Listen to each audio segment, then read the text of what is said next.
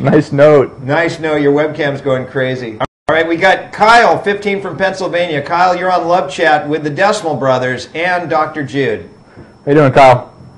Hey, what's up, guys? Hey, welcome to the show. Thanks. Okay, I have a question for Dr. Jude.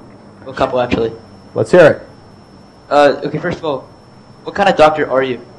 I'm a surgeon, which means I'm a general surgeon, trauma surgeon. I do critical care, and I guess in this context, I'm sort of a love doctor. Okay, perfect. I'm having a few love problems.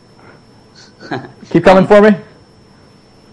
What? There you go. I was losing you there for a second. Go ahead. Okay. I have a girlfriend, I guess you could say, and I've been really busy the past few weeks, and she's really upset and very, I don't know, I don't want to say controlling, I don't know how else to put it, but getting annoying. What do you think I should do? You know, we're not hearing you really very well. I don't know if we can turn up the volume a little bit.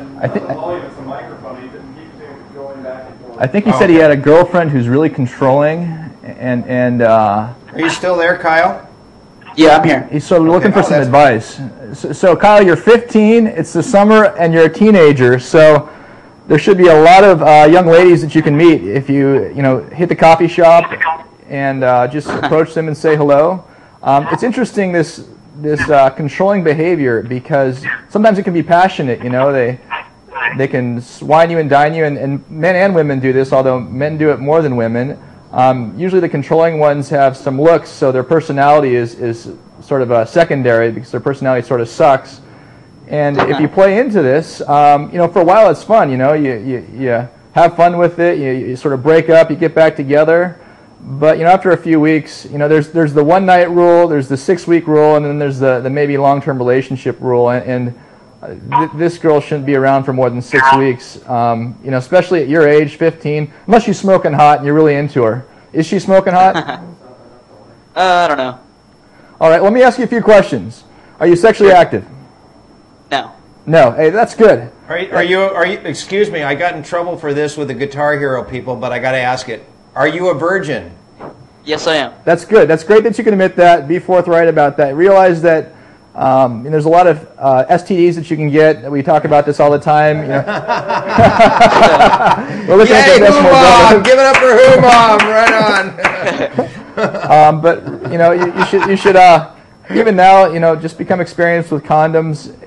That they're not something you should be afraid of. You can definitely wait. I don't know what the age of consent is in Pennsylvania, but I suspect you're right in a gray 16. area, so you could find yourself getting into trouble. So there's plenty of fun for you just hanging out with girls and talking and learning more about them. So keep that way. Do you use drugs, Kyle? Do you use any drugs or drink alcohol? No, I do not. That's great. Well, you sound like an articulate kid. A few more years, you'll be in college somewhere, and you can come out to California and perhaps come on the show. Yeah, That'd be sweet. Yeah, sweet. It would be sweet for us too. Whereabouts in Pennsylvania are you from? Freeport. Freeport.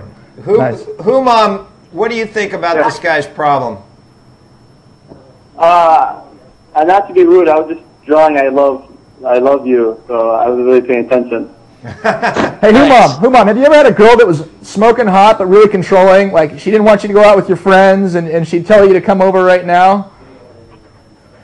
So wait, a hot girlfriend is telling, what? Okay, well, maybe not hottest in the world, but I don't want to be mean. Maybe she's watching or something, Homam's getting bored with the love call, I think.